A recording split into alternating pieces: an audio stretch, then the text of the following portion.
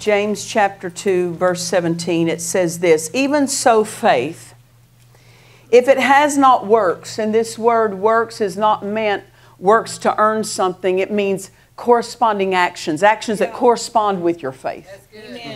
That's what it means. So even so faith, if it has not actions that correspond with faith, it's dead. Isn't that something? You can have faith and it be dead. Yeah. God has given to every man the measure of faith. What measure did He give him? He gave him the beginning portion. And it's up to us to increase that measure of faith. But He gave us our faith in seed form. And as we water it and cultivate it, that faith can grow. And if we're not careful, that measure of faith that's in us, if we're not putting right actions with it, that faith will become dead. Sure. And this is what James is warning us about. He said, even so faith, if it doesn't have actions that correspond with the faith, is dead being alone. So faith isn't happy being alone. It's got to live with act. That's right. Amen. It's got to live with an act. It's got to have a way to flow. And actions are the way faith is able to flow. Yes, a man may say, thou hast faith and I have works. Show me thy faith without thy works, and I'll show you my faith by my works. Verse 19, thou believest that there is one God, thou doest well. The demons also believe and tremble. Yes. Notice, the demons also believe and tremble. Yes. Demons know some things and believe some things, but they never acted in line with them. Yes. That's right. We don't want to have demon faith. Demon faith is just knowing some things and never acting. That's what the demons do. They believe and tremble, but they never stayed in line with what they knew, and therefore they were cast out of heaven and became demons. They were once angels, right? Yeah. Amen. Verse 20, but what about you, O vain man? That faith without works is dead. Was not Abraham our father justified by works? Or could we say these actions he took? Yes. When he offered Isaac his son upon the altar, seest thou how perfect, how faith wrought with his works, and by works was faith made perfect. I want to see verse 22, and this is out of the Common English Bible. It says, see, his faith was at work along with his actions. That's good. His faith was at work along with his actions.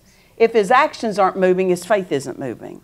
Yeah. In fact, his faith was made complete by his faithful actions. Amen. How many of you know it's not enough to have faith? We have to have faith that completes things. Yeah. That's right. And it says his faith was complete by faithful actions that he took. God has been holding something before me. And it's called not just faith, but actions. Act, act, act, act. And, but not just talking to me about acting. He's talking to me about acting without thinking. That's good. Wow. That's good. Wow. Yeah. Because it's when we think that we quit acting. Yes. I'm talking acts of faith. That's what causes us to step back. We think about it. We pause a minute and think about it. Every pause is a struggle we have to overcome. If the more we pause, the more we're going to struggle. There you go. Amen. Just think without acting. Can I say this? Excuse me, act without thinking. Let's put it that way. A lot of people are thinking without acting. And that's the problem. I'm talking about acting without thinking, or we could say it this way to help people who say, well, I got to think. Okay. Acting without overthinking. Yeah. Amen. Amen. I've been in services that with Dad Hagin, and he was endeavoring to get us to flow with the Spirit, you know. And you could see the thinking on people's faces as they'd sit there, and he would, you know, fall out under the power, or he would go like this, and people just sit, and you could see their thinking. But those who didn't think and just started acting, they got in a flow that the thinking ones didn't get in. Yeah, that's true. We were in a service, my husband made this statement. And you know, God will do things and you'll say, well, that doesn't make sense. That's why we act without thinking. Because things don't make sense. When the Spirit of God tells us to do something, the things He directs us in will not make sense to the natural mind. And if you start thinking about it, you won't jump into what He's saying. You will start calculating it. You will start trying to figure it out. We all do that, right? And if we get in that mental arena. And so one time my husband, we were in a service, and he said, by the anointing, he said, the power of God is in this aisle. It's in this aisle. Yeah. Why? Because sometimes God will manifest in a located way. Amen. Yes. And the moment he said that, you know, and most were just kind of, oh, power of God. They're just, they're thinking. Yeah, they're thinking. I love what the pastor did. The pastor was in his 60s at the time. And the pastor was sitting right here. Ed was standing right here and said, the power of God's right here in this aisle. Without a pause, the pastor died. He acted without thinking. That's what faith is about. Acting without thinking. And if you don't, your faith will die. That's it. That's it. The Bible says the faith with no actions is dead. It's lifeless. Amen. That's right. So God has been holding this before me, acting without thinking. Before you can even think, just do it. Just do it. Amen. Anybody ever have to deal in your own life with procrastination? This word. Yeah. Tomorrow. My body looks like it does because of procrastination. I carry the extra weight because of procrastination. Right? Yep. I'm not saying anything about you. I'm just talking about me. But everything that is not different that we want to be different is not different for one reason, procrastination. That's it. Amen. Yes. We're going to do it tomorrow. I'm going to believe God tomorrow. I'm going to study more tomorrow. I'm going to pray more tomorrow. I'm going to give more tomorrow. I'm going to... Amen. Amen. Can I tell you how to get past procrastination? Where procrastination is never an issue anymore. Quit thinking. Just do it. Procrastination is nothing but calculating. When? I'm going to do... Just quit thinking and just do. Just quit thinking. Listen, Nike wasn't the one to come up with that just do it slogan. Amen. Go with me, if you would, to Romans chapter 4. Romans chapter 4. And we're going to look real quickly. I just want to look at a phrase here regarding Abraham. Verse 17. God was speaking to Abraham. Romans 4:17 says, as it is written, I have made thee a father of many nations. Now see, if Abraham would have thought about that, he's going to go, what do you mean you have made me the father of many nations? I don't even have a child. At the time God's saying this to him, he has no child. But God says, I've made you a father of many nations. No, notice Abraham didn't just sit and think about that to see if this was true or not.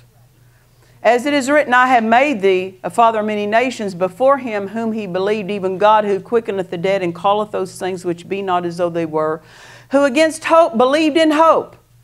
Now see, he didn't sit and think about it. He believed it. He believed it. Yeah. He believed it. Amen. He believed in hope that he might become the father of many nations according to that which was spoken. So what did he believe? He just believed what God said. Okay, I'm the father of many nations. Amen. God said it, I'm the father of many nations. He didn't think about, now how's he going to do it? Well, he didn't do that. He just said, okay, I'm the father of many nations. And of course, his name became that, right? Amen. So he says this, he believed according to to what was spoken, so shall thy seed be. And being not weak in faith, he considered not. What's that mean? He didn't think about it. Yeah. He considered not his own body. He didn't sit and think about how his body could not do this. He's a 90-year-old man when God said this. He was not thinking. Yeah. He just believed without thinking. Right. Amen. You understand that? This is the kind of life that lives a supernatural way. You just do it without thinking. Yeah. Why? Because God said, I'm just going to do it without thinking. And it says, and being not weak in faith, he considered not his own body now dead. Don't even think about your dead body, Abraham. Your body can't produce this. Don't think about that. Don't think about that. This is why he had strong faith. He didn't think about it. Right. He considered not. That's what he just didn't think about it. He considered not his own body now dead when he was about 100 years old, neither yet the deadness of Sarah's womb. So notice this, he didn't think about his body and he didn't think about anybody else's body either. Yeah. Her body can't produce, my body can't produce. He didn't think about that. Why? Because if he thought about the wrong thing, he would not act. That's right. He would not, it would affect his believing. Yes, yes. It would affect his believing. And God has been holding this before me, that we need to understand believing is an action word. It's not simply a confession word. It's an action word. Amen. And if we're not acting, we're not believing. Because faith is an act. Amen. Faith, confession is one way to act. But our confession is not to be a substitute for further action. Some just sit and say, well, I'm confessing. Yeah, but if there's further actions that can be taken, you better take them. Yeah. Because we confess so that we'll know how we should act. Yes. Amen.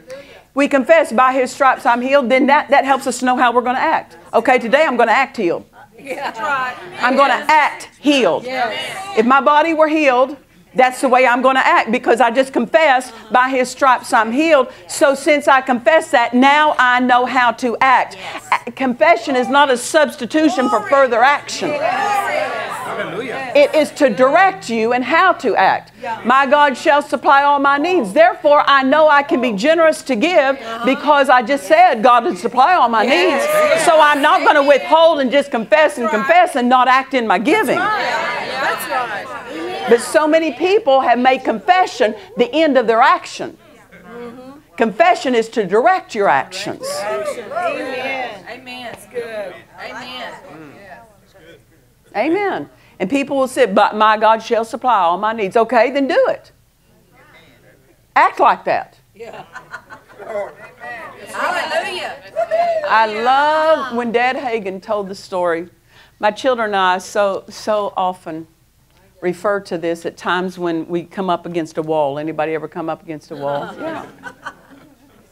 What's a wall? It's circumstances that set themselves up against your progress. Sure. Yeah. And Dad Hagin was, of course, he would drive these old used cars to all these crusades and meetings in his earlier years of ministry. Didn't have a new car for years. And then, of course, he had payments on them. And he remembered on one particular trip, he had gotten 4 months behind on his car payment.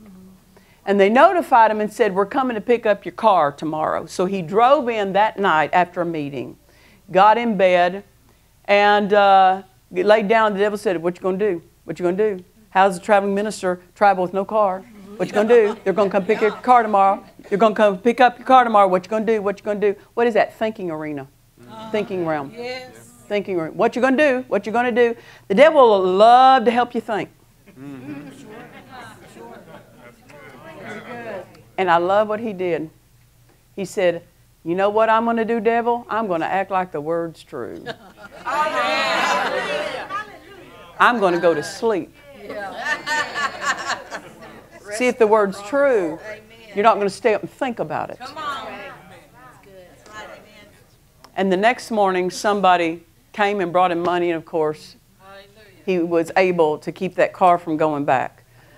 But My son and I, whenever we run up against a wall, he'll say, "You're coming to get your car tomorrow, what you going to do?" And it's to remind us, we're going to act like the word's true. Yes. And every time he asks that question, we say, we're going to act like the word's true. That's right. No, they're not coming to get our car tomorrow, but we understand when you're up against what looks like nothing is there. Yeah. Right. Yeah. Right.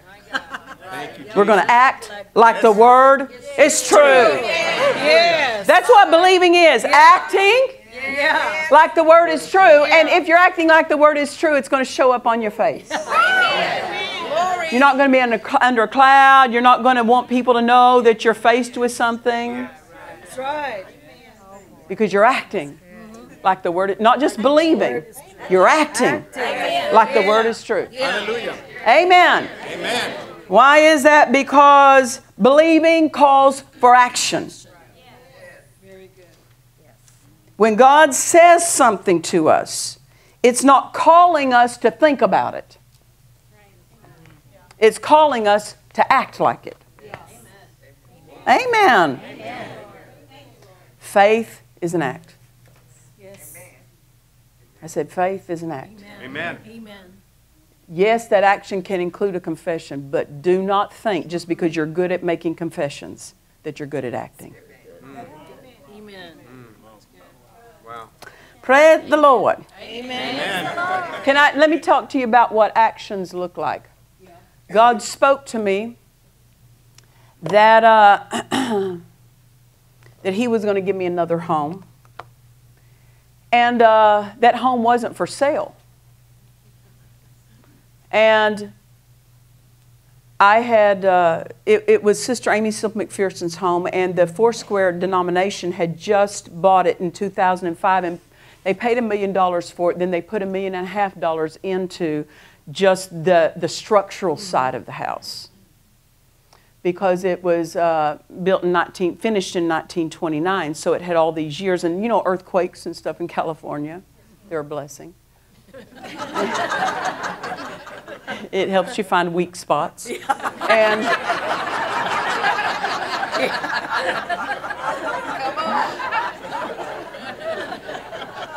so God told me that a year and a half before I ended up buying it. But once He told me that, we had been given tours. The Bible school students had taken a tour of the home. That's how we first got in it. And I recognized when I got on the property, my spirit started going, you know, supercharged. My spirit got thrilled, and I thought, why is my spirit thrilled? And then 2 weeks later, God said, I'm going to give you that home. So I went back the next time, because we took lots of pictures, you know, when we were in it the first time. But the second time, they're taking the second-year students through it. And so they said, do you want to go? I said, yeah, I'm going to go see my house. So I pull out my camera, and I'm opening closets. I'm asking questions about the sewage. I'm asking questions about the pipelines. I'm asking electrical questions. Why? I am acting as though what God said is true. And I had over 500 and something pictures, and I just told one staff member and my children about it. So all of them are there, and we're all taking pictures of every angle. Then they're sending me all these pictures after we did the tour. And I sat every day and I looked at what was mine. Amen. Before it was in my name, it was in my heart. That's it. That's it. Amen. And so every day that I was home before I bought it, they had a parking pad across the street from that, and that was part of the castle's property. And so I would go sit on that parking pad, because it's just like a one-lane road. It's up on top of a hill. And so it's just like a one lane, so there's nowhere to park. So I would pull up in that parking pad right across the street. I knew it probably belonged to the castle, and it's probably private property, but since it's mine, I felt okay about being a trespasser. And I would sit there as long as I dared before they, called for the police.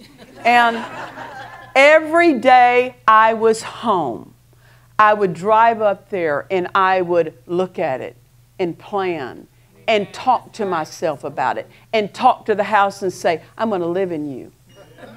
Yeah. You're going to be my home. And I'm going to do this to you. And I'm going to do that to you. And I mean, by the hour I planned. Why? I was acting like what God said was true. Right. I wasn't sitting at home trying to figure out, oh my gosh, how am I going to pay for this? Because let me tell you something. When God said that to me, I owed $6.5 million. You understand? Personal and ministry combined. $6.5 million. This does not look like an opportune time to be buying another home. Yeah. If I would have thought about it, That's it. Yeah. I would have dismissed myself from what God had already included me in on. Yeah. Amen. God's already included you in. Don't dismiss yourself by thinking about it. Amen. Just do it. Whatever He's told you to do, just do it. Amen. Faith leads you to act. And until we're acting, we're not in faith yet. That's good. Amen. Well, praise the Lord. So today, I'm on that home, paid cash for that home. Amen. Hallelujah. And God was paying off other debt all the whole time He was working. Because you say, well, why, God, are you saying you're going to give me a home when I owe so much already?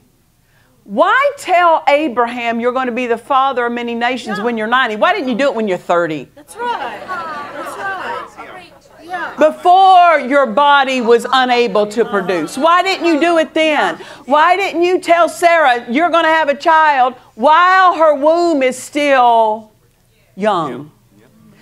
Because God loves doing it when you can't.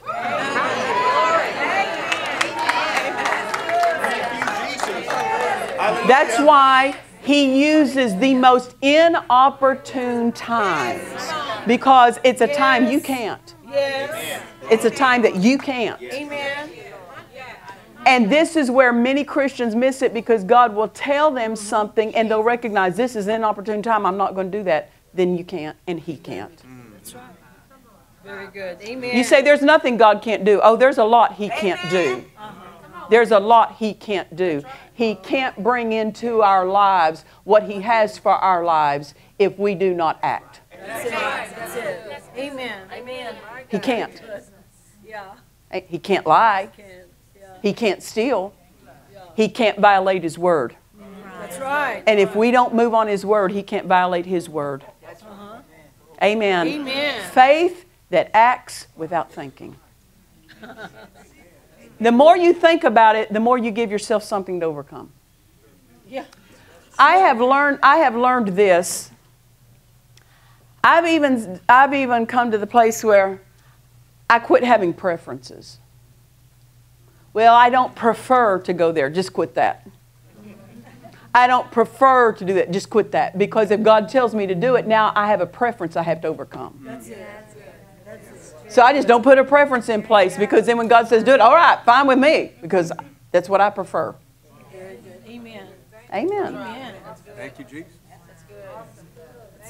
How many times have we struggled financially over something God told us to give?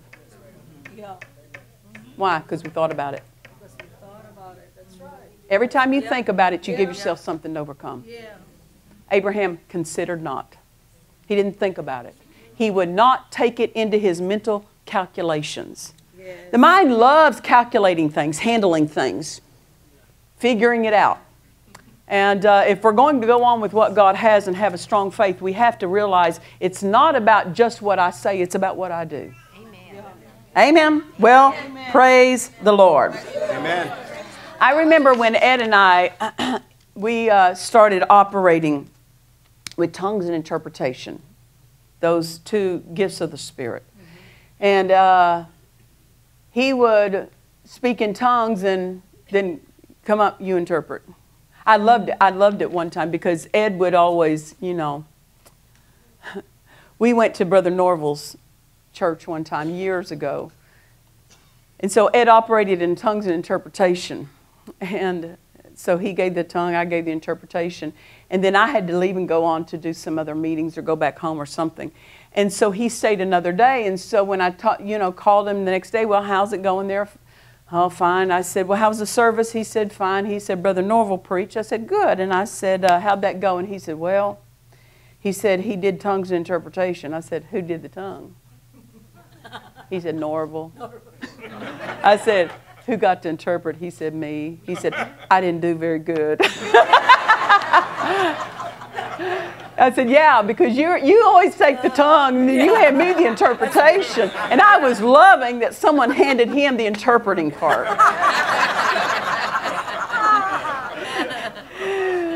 Because when you go to do the interpreting part, you're going to need to have some articulation of some things.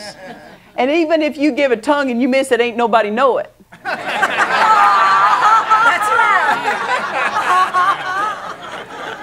Right? Yeah. Right? But I recognize this, and I don't know how I knew. I just seemed to know. Sometimes the anointing would be very strong, and then the utterance for the interpretation came easily. But sometimes it was not that strong, and you had to draw out of you. You'd have to dip down because the people weren't drawing. And so you were the only one drawing. Yeah. And I learned this. Ed would give the tongue. And while I tell you, for the first, year or two, I'd just go to every service. Oh, don't give a tongue. Don't give a tongue. Don't give a tongue. Don't give a tongue. Why? Because the mind is... Sure, yeah. And so I thought, this is ridiculous. Because, Nancy, every time you get up, the interpretation comes. So quit dreading your life.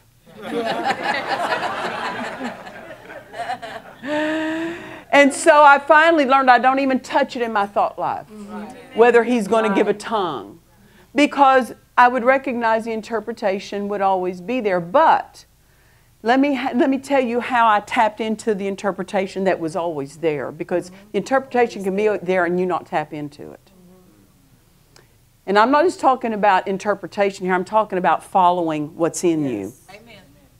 Is that as soon as he would speak that tongue, he would have on a mic, but I wouldn't. I'd need to grab a handheld. I'd just start grabbing that thing and start talking. Even before I knew what I was going to say.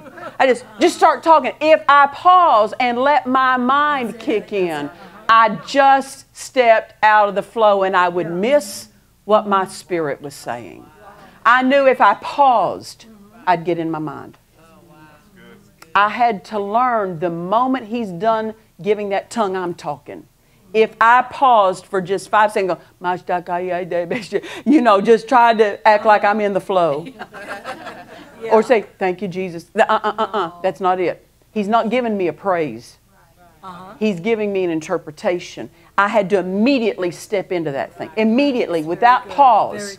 That's how I would step into the flow every time. And I could tell, only once or twice did I struggle because I had paused before I started. You understand that? That is a faith principle there. Once something is said, step into it. Don't think about it. Just do what's in your spirit to do. I'm not talking about you figuring out something in your mind and then acting. I'm talking about in your spirit what you're supposed to do. Amen. You say, well, no, I don't. Yes, I dare to say you really know your spirit, what your spirit is leading you to do.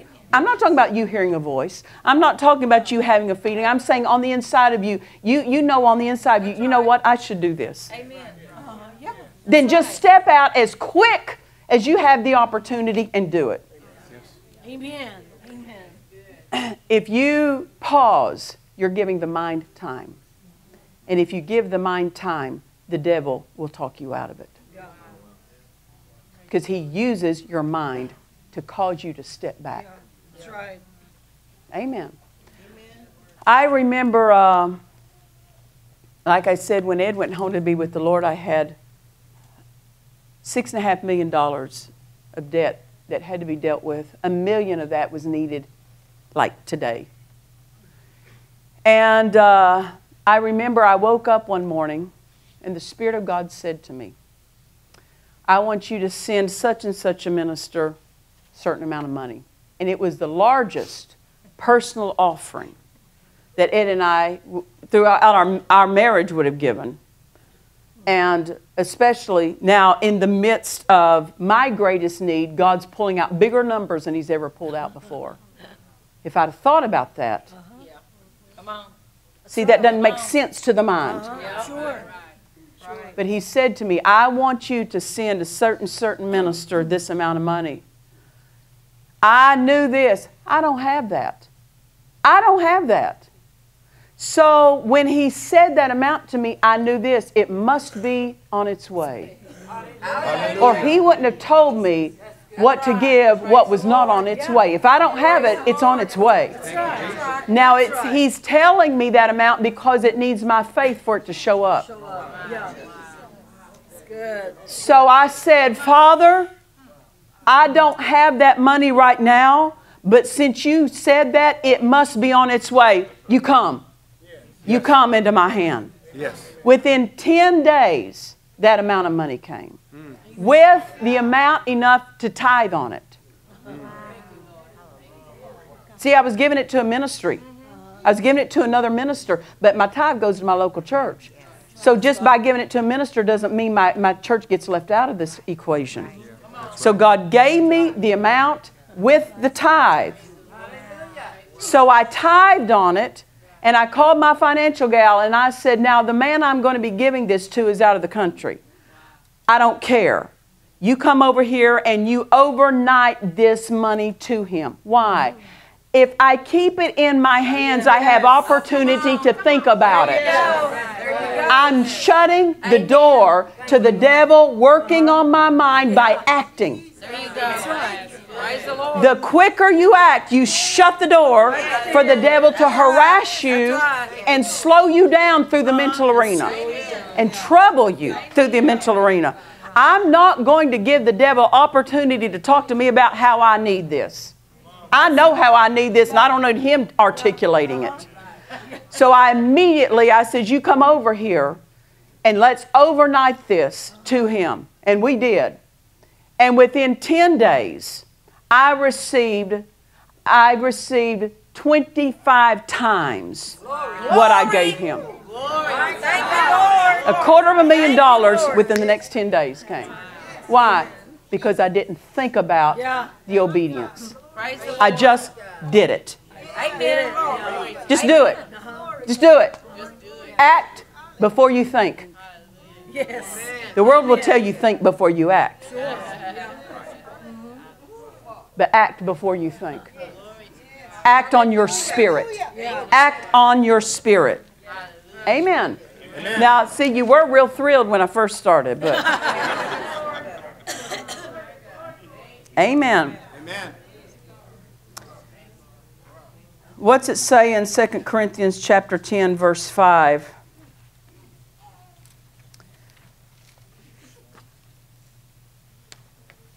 Second Corinthians chapter 10, verse 5. Casting down imaginations. It doesn't just say pushing back. It says casting down. Do these words not draw up a very aggressive way of dealing with thinking? Cast it down. You don't just...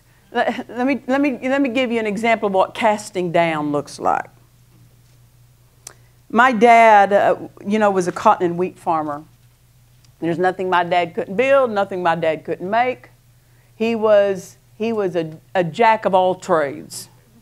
He just had that creative ability. I'm talking about all trades within his scope, Anything to do with building, anything to do with farming, anything to do with putting engines together. I mean, this man, he could do it.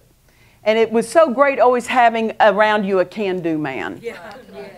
My oldest son is that way. There's nothing he can't build. There's nothing he can't fix. He builds me furniture. He fixes our computers. He fixes cars. He can take an engine apart. He can take a computer apart. He's just a man of with his hands. He got it from my dad. My dad was so much like that. Ed was a measure like that, but Stephen is really a replica of my dad.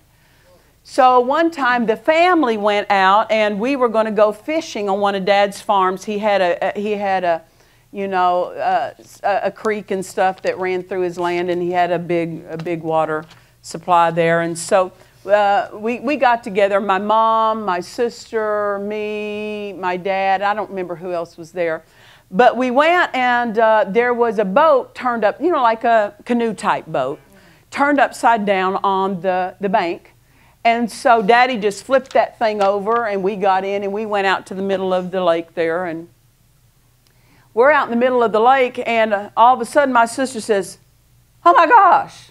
And there's a big rat in the boat that he had been up under one of the seat areas, and when Daddy flipped it, he was still in there. And so we get out to the middle of the lake, and this rat becomes visible, and there's girls. My dad didn't, he didn't care, But the girls, we're, letting him know there's a rat. So we all kind of pulled up our feet, and Daddy just, takes us back. He paddles us back over to the side. We all jump out, and then Daddy gets out his pocket knife.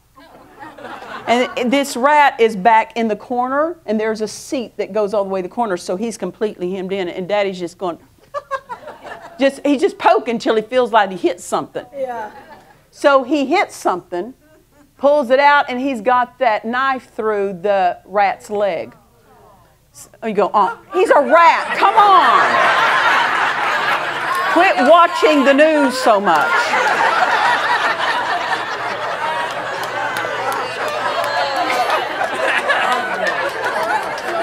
They're not creatures of comfort.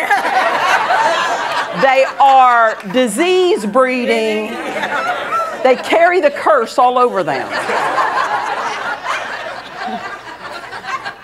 So, they got this long tail.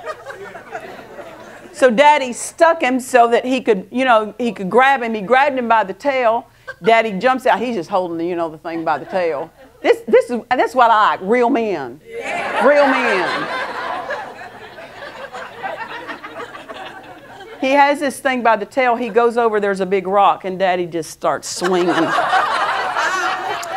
Bam! We loved watching that. Loved it. That didn't any more hurt that rat. He took off running. But before he ran, he got himself cast down. Yes. That when it says casting down imaginations, you can't be kind to these things. That's right. Amen. That's right. You can't be kind to wrong thinking and treat it rightly. You better be aggressive. You're not doing that to my life. You're not doing that to my body. You're not doing that to my home. That's when it says casting down, it doesn't mean just push it out of the way. It means an aggressive action. Why? Because your mind will rob from you all that God has for you. Amen. And the devil works through the battlefield of the mind to rob from us. So what we have to do is we have to think before we give we have to act before we give ourselves the opportunity to think our way out of it. Amen. That's very good. Praise the Lord. I said, praise the Lord. Hallelujah. It's like this. You go, I don't know all the steps to make. Act on the one step that you know. Yes. God will not lay out the entire course before you. He will give you the next step, because until you've taken this one, you don't need that one. And faith doesn't need all the steps. It only needs one. Amen. The more you know God, the less He has to give you before you act. The less He has to tell you before you act. If you're wanting to be told a lot of the info, you don't know Him right. There's more knowing that you need to have. Amen. Because the better you know Him, the less He has to tell you before you'll act. So just act on the one thing. When God told me that was going to be my house, I had no idea how He's going to do it. But I didn't ask Him to tell me how He was going to do it before I would go and talk to the thing. Amen.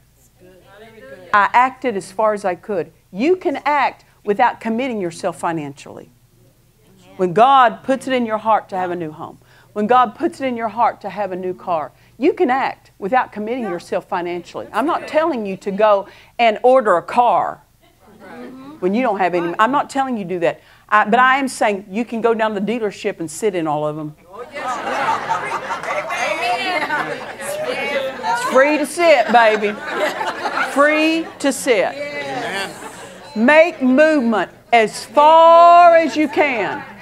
Well, God's been dealing with me about a new home. You won't get it sitting at home confessing it. That's right. That's right. You have got to get out, go walk through model homes, walk through homes for sale, get up and act. Act, act, act, act, act. Until you have acted, you don't need what you're believing for. Until you've acted. People are wanting God to bring them stuff and they've not ever acted as far as they could. Faith is an act. Don't limit it to stop at a confession. Confession is to direct your acting. And if you say, God's going to give me a new home, then if you believe that, you're out looking at Him. If you're not looking, you don't believe you're getting one. You're just wanting one, but you're not believing you're getting one.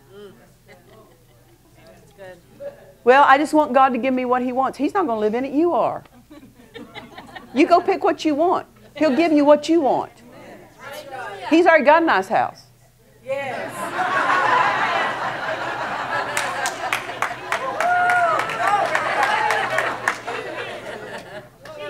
Amen.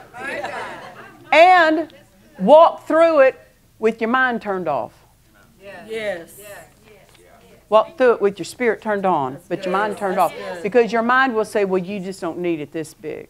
You don't need something this nice. No, I don't need it, but I sure want it, so hey. That's right. It's not about what I need, it's about what will make my joy full. That's right. Amen. My joy is fuller in a house that's nice. Yes. Brother Copeland told the story that I guess one of their main buildings that they have there at his ministry headquarters. He had several ministers that had come and he was giving them a tour right after it was completed. And as he walked through the building, he would say, now see, we were going to do this, but we were able to save money by doing this route. And we were going to do this, but we were able to cut back over here and do this and save money. And he says, I'm going through the building almost apologetic for, we saved money here, we saved money here, we saved money here. And after he got done with his tour, and he was the only one left in the building, God said, I want to talk to you. He said, okay. He said, if you saved all the money you told them about, where is it? That's right. He said, well, I don't have any. He says, no, because you didn't save money, you just cheated yourself. That's it. Amen. Those are things you could have had, but you thought about it and cheated yourself.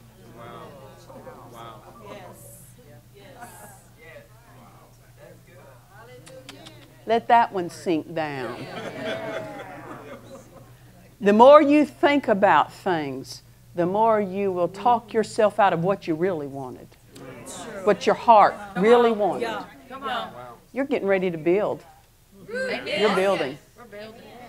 Everything that's in your pastor's heart. Say, Pastor, everything. Don't cut corners. Don't cut back. Don't everything that's in your heart. We're not talking you out. We're not going to look at it and say, well, we could have saved money there. Can I tell you something that really puts people's minds on tilt? I am not called to save money.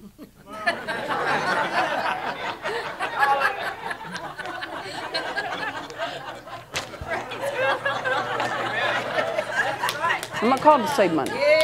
I am called to complete what I'm born for. I am called to complete the vision, and whatever money that takes, I'll spend it. Hallelujah. Amen. Very good. I am not out trying to save money. Well, if you're a faithful steward, why don't I be a faithful steward of what God says, that He'd supply all my needs? Why don't I be a faithful steward of that? Having something nice is not waste if it brings me joy. That's right. Amen. I have things in my home that are there for no function, just my joy. Just my joy. In fact, the most expensive things, and you would choke if I told you what I paid.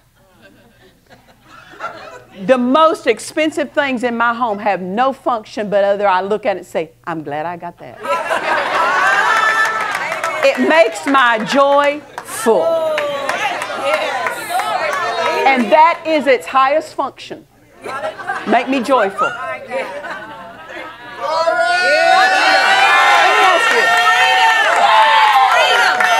Does God need the streets in heaven to be gold? Does He need them to be gold? No, they don't need to be gold. You can walk on dirt, you can walk on concrete, you can walk on asphalt, but the joy of putting His children that you get to walk on. It's not necessary. It's not necessary that the streets be gold. It's not necessary.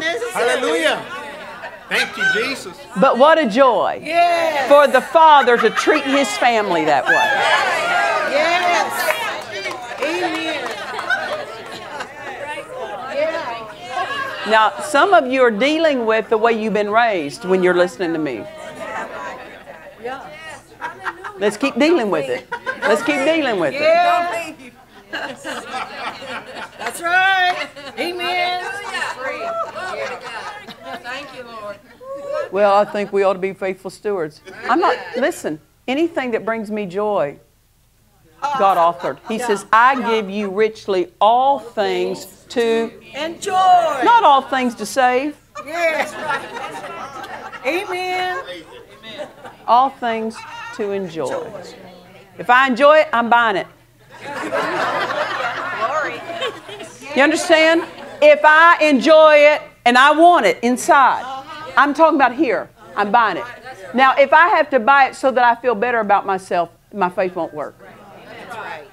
Because things don't make me feel better about who I am.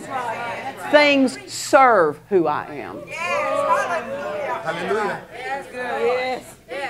That's good. Amen. I'm not trying to save money. I'm trying to stretch my faith. Sure. Yes. Most people are trying to save money, and it's costing them their faith to do it. That's it. They're cutting back so they don't have to use their faith. God is going to lead you based on what's best for your faith. Yes. Amen. Best for my What's best for your faith? Thank you, Father. My son, now see, about a month before my husband went home to be with the Lord, he went and bought himself a luxury car. And he bought me a luxury van. I'd had vans for 25 years. You know when you got kids and you're a pastor and you're hauling stuff all the time, it's like my pickup truck. Yeah. So I always had a van, you know. And so he bought himself a car and he bought me a new van, and because that's what I said I wanted. But I noticed when I got in his car, God said, this is the one, get it. And I thought, well, why is God talking to me about his car? Because when it died a month later, it became my car. Amen. And God was giving me, isn't this something God told him to do this? Why? Because God knew I probably wouldn't have bought myself a new car the moment he died because of the $6.5 million debt. But God was showing me you don't have to cut back. Just because someone isn't here anymore doesn't mean you have to have less than. So we had the nicest car, the most expensive car we'd ever had. Now I got two. That's all right. I got my choice. Why? Because God's not trying to save money. He's trying to let me know I'll take care of you no matter what you're saying. Amen. Who's here, who's not here. Right. right. Amen. Abundance is still the flow He authored for us. Yes. When people leave your life, abundance didn't. Abundance did not. Yes. Amen. God's plan for abundance did not. So don't cut back because of who left. Good. Very good. So anyway, I had that car, and it came time for another one, and my son said, now, Mom, he said, now let me tell you why Ed bought this car. He was on the Autobahn, and it was the fastest car on the Autobahn. That's why I bought it. So I had the fastest car on the Autobahn in Murrieta, California. So it had the biggest engine you can get. It's a great car. Great car. You would put your foot, you go, oh man, you put your foot on that thing, it would throw you back in your seat. I go, oh, that feels so good. I'd put somebody in the car and say, feel this. They go, bam! Just watch them go like that. So Stephen said to me, he said, Mom, he said, when it came time for another car, he says, you know you don't need a car with this big of engine. I said, yeah, you're absolutely right, because I certainly don't use all this engine's capable of. It's not even legal to use all this engine is capable of. I don't use it. And he said, and if you don't have such a big engine, it won't cost so much. And I said, you're exactly right. So I tell you what I'm going to do. I'm going to buy me a car that costs more. Yes. Why? I'm not trying to cut back. I'm trying to keep the push on my faith. I've got to keep pushing my faith. Do what's best for my faith. It would be cheaper to cut back, but it would cost me the use of my faith. Yes. Amen. I've got to keep myself on the edge of my faith where I've got to always be reaching and reaching and reaching. What's in your spirit and what your spirit will direct you will always keep you reaching. And if you think about it, you won't go where your spirit is leading you to go, because it doesn't make sense. That's right. Amen. So I bought the nicest car we've ever had, the most expensive car we ever had, and in about a couple months I'm fixing to get me another one. Why? Is it about things? No, it's about my faith. Yes. I am not going to do what's cheapest so my faith can relax. If my faith relaxes, I get it can dry up. Sure. The part that isn't used dries up. Yeah. Amen. Your pastors are doing you a kind favor by including your faith on this building. Amen. Because without it, your faith would be less than. Very good. You understand? Your faith would be less than what it's going to be if they didn't have this project in front of you. So you obey what's in your spirit without thinking. Without thinking. I can't tell you. I was showing our congregation. Just this past Sunday when I preached, we put up what we gave in 2018 as a ministry. We gave 39% of our income away to other ministers, other ministries. You understand? We have a $3.1 million debt on the church building, and God keeps leading me to give more and more away. Not pay off the debt, not pay off the debt. Give out the seed. Give out the seed. Right. Why? Because the harvest is with the seed. Amen. Amen. Amen. Doesn't make sense. It does not make sense that when I go on the road and God says, give a certain amount of money to this church, give this, give that. It doesn't make sense. I just do it without thinking. Why? Because God's taken me somewhere where my thinking can't take me. Amen. That's it. Amen. Yeah. And I'm not going to let my thinking dismiss me from where He's taking me. Yeah. Very good. Amen. I don't look at financial statements to give me permission to obey God. That's good. Amen. I don't call the office and say, do we have this in the account? If God told me to give this, I'm giving it. You better figure out a way to make it work. You pull it from whatever account you got to, because I'm doing what God told me to do. Money is serving the plan. Yeah. I'm not serving money. Money is for one reason, and that's to fulfill the vision. That's it. It's a tool. Amen. It's a tool. Amen. So tell your pastors, get the nicest flooring, get the nicest chandeliers, get the nicest everything. Everything. You say, well, I'm trying to save money. Then you need to get on God's agenda because He's not trying to save money. God is trying to develop our faith. Yes. Yes. Yes. Amen. Now, can I tell you, Jesus appeared to Dad Hagin one time, and in the course of it, he said, the church building, this isn't what Dad Hagin said, this is what Jesus told Dad Hagin. The church building should be the nicest building in town.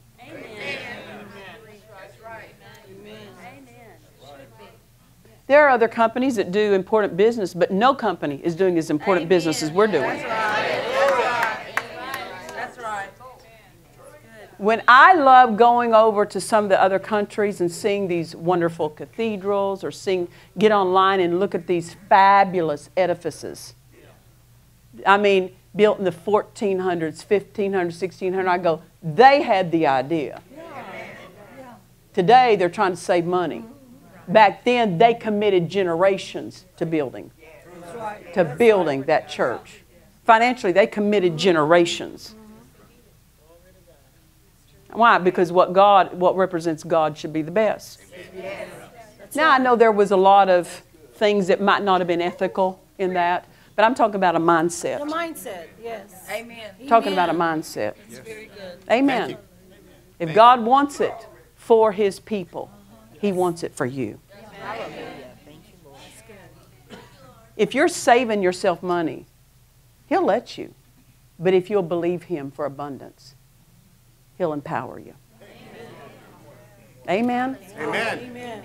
Dad Hagin, for years in traveling ministry, had these used cars, you know. He finally got to a place to where he could buy the first new car in his whole life. And in that time, the top of the line was a Cadillac. And that's what he wanted, was a Cadillac. He bought himself a Cadillac. Within about 3 weeks of buying it, his ministry hit some financial rough places. And he's sitting at home on his couch lamenting the fact that he had just bought, for the first time in his life, he just bought this new car. And he's sitting there thinking, well, I'll just take it back down to the dealership and turn it back in because I cannot get behind. Well, the thing is that, what was it? He stepped into another level of increase. Yeah. And so the push came on the finances to get him to back out. Every time you go to reach to get into the next level, there's going to be something that's going to arise in your finances that's going to make sense of why you shouldn't be at the next level. Why? To try to push you back to the former level so that you don't keep pressing. That's right. And that's exactly why that showed up 3 weeks afterwards. To try to talk him out of abundance. Just stay at the level you're at. Just stay at the level you're at. Don't go further. Faith won't stay at the level it's at. Faith is always acting. And in front of it will be the next level. Yes. So as he's sitting there, okay, I'll just go back down to the dealership. I'll tell them I cannot make the payment. I'd rather do that than have a repossession. As he's considering this, all of a sudden Jesus stands right in front of him. You go, over a car? And Jesus said to him, do you know what kind of car I want you to have? He goes, no.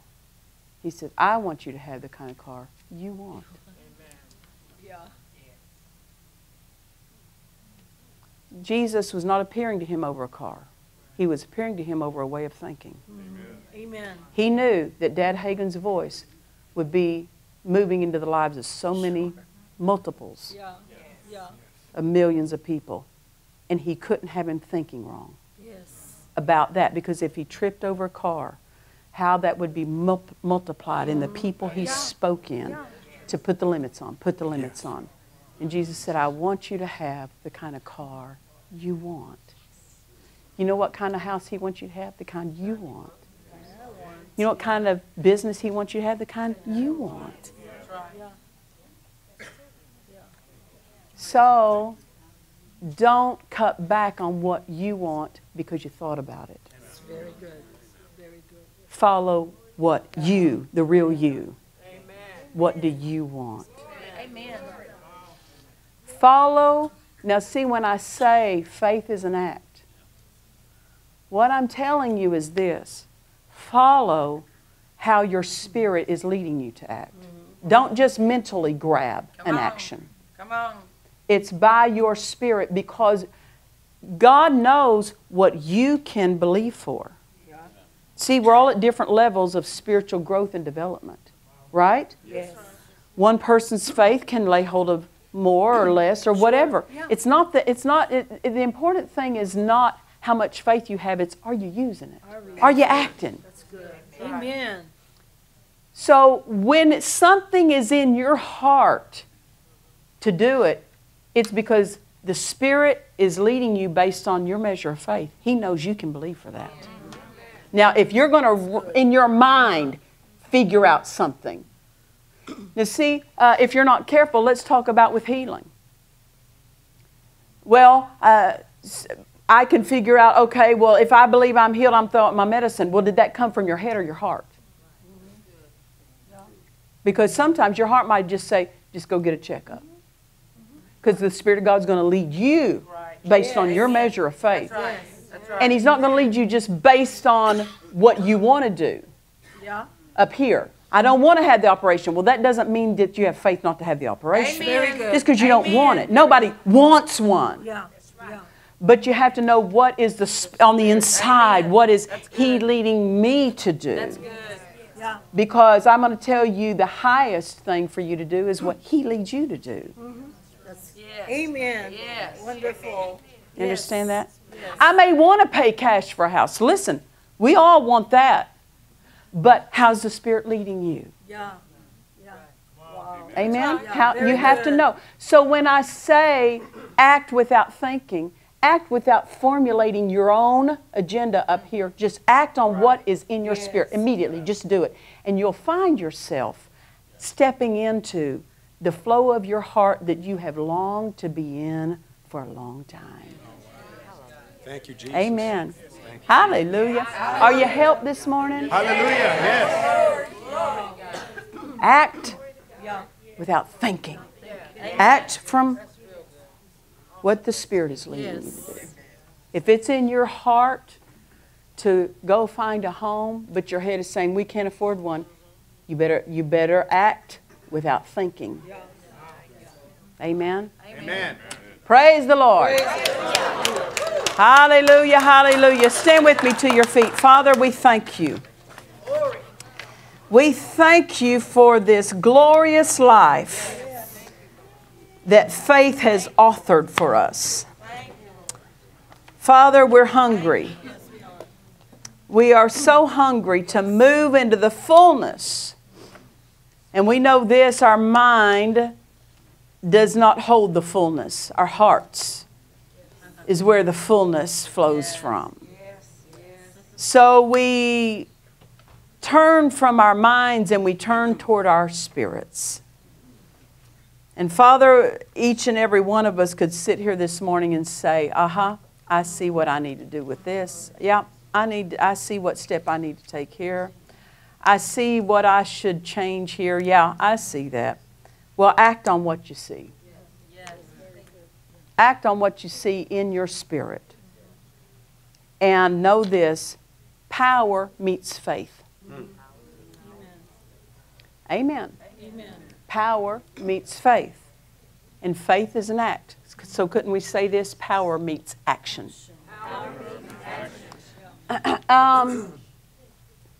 There's a momentum to faith. And I cannot tell you how important that momentum is. Because momentum is one action right after another. Just going after it. Like y'all are doing right now with your building program. One action right after another. And if that action ever slows, that's when things become unsteady in your life. Keep the momentum of faith going. Believe for something every day. Amen.